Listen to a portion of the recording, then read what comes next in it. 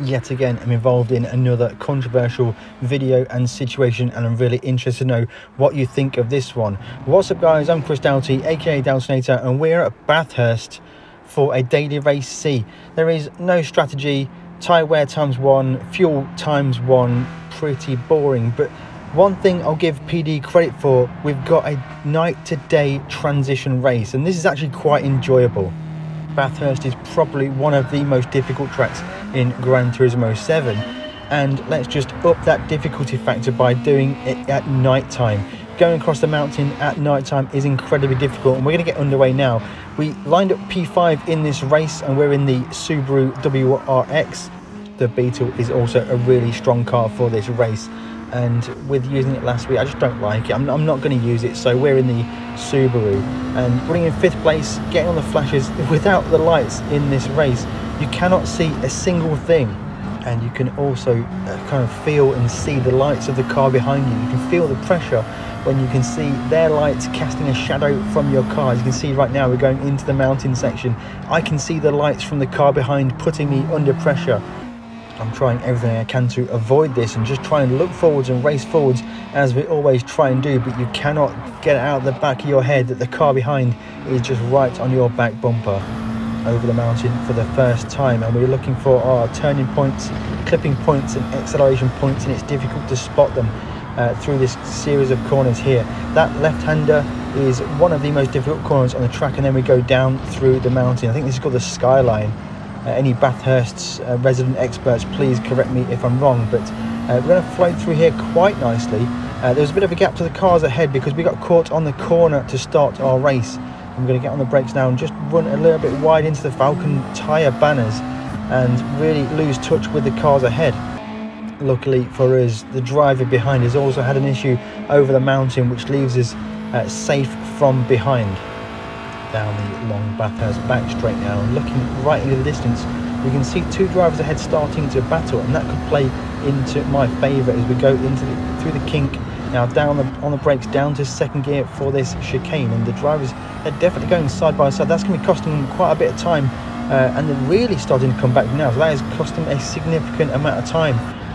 German driver Maverick versus the British driver, and he's going to get who's going to get the run now? Are we going to look to the inside into this first corner?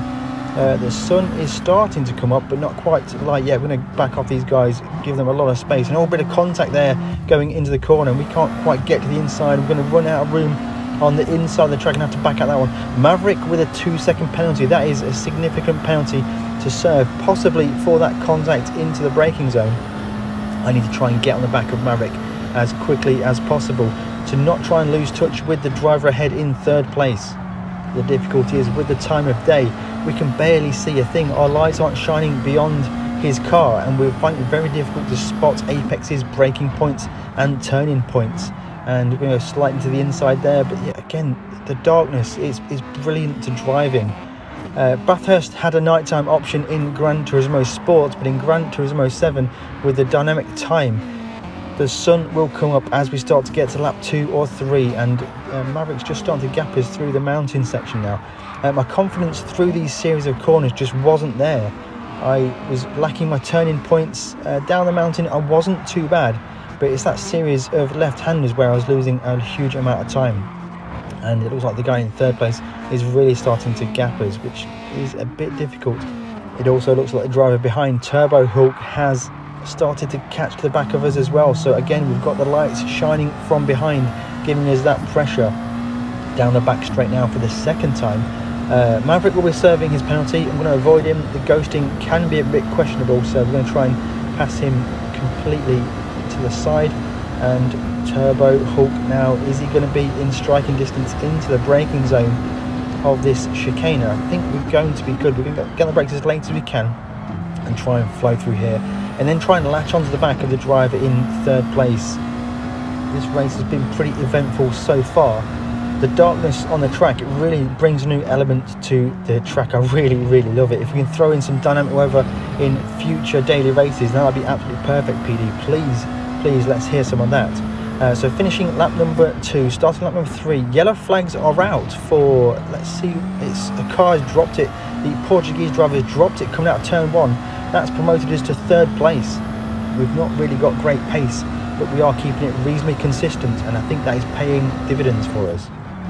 Skipping forward to the end of lap number 3, and the sun is starting to rise, the sky is getting lighter, the track just has a lot more definition to it. We can see what's going on now. The lights are still on, we still need a bit of lights, but we can actually see where we're going. And what's happening now is we are just, big swaz moment from the driver in 2nd place, and he's not really going to suffer too much from that. Must have caught that incredibly well, but we are looking to go forwards now. Skipping forward to the end of lap number 4, and yellow flags are out again. Could this be another incident ahead? It's for sure an incident, but is it a back marker? It's the leader. The leader's dropped it on the exit of the final corner. We're up to 2nd, and are we in with a shot of the win here, guys? I don't know. I qualified just behind the guy who's in the lead right now, and we know the dangers of the mountain. Skipping forwards again, end of lap number 5. We're going to try and get across the line. The leader goes across the line in 2 minutes 1.9. That's a fantastic lap time. We can only do a 2 minutes 3.2, so somehow the leader has pulled an absolute blinder out the bag, and I think we're in a battle now, a race for 2nd place. In 3rd place right now is the guy who started on pole with a significant speed advantage to most of the people in the race. He's going to be fighting back for us now. Can we hold on to this one?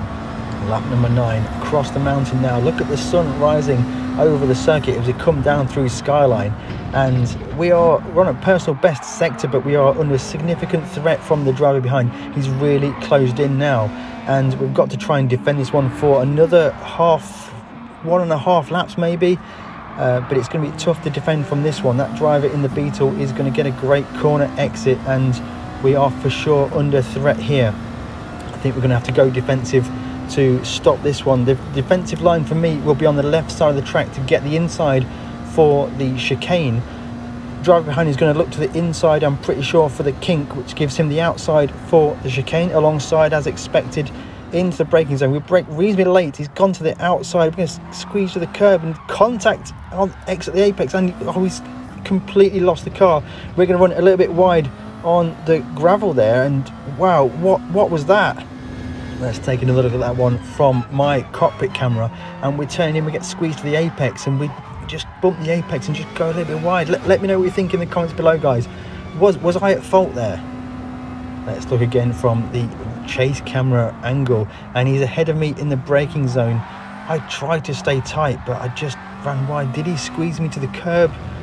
Let's look at it again from his view now. He's later than me on the brakes. He's running around the outside. Does he leave enough room there? Let's check out the reverse angle of that same corner, and wow, guys, honestly, let me know. I don't know. I'm not sure. At the time it happened, it felt like I didn't have enough room on the inside. I had to take to the curb, which bounced me and then bounced me into him. I considered a racing incident at the time, and I continued on with the race, and I managed to stay ahead of the hard charging German in 3rd place and bring it home in 2nd.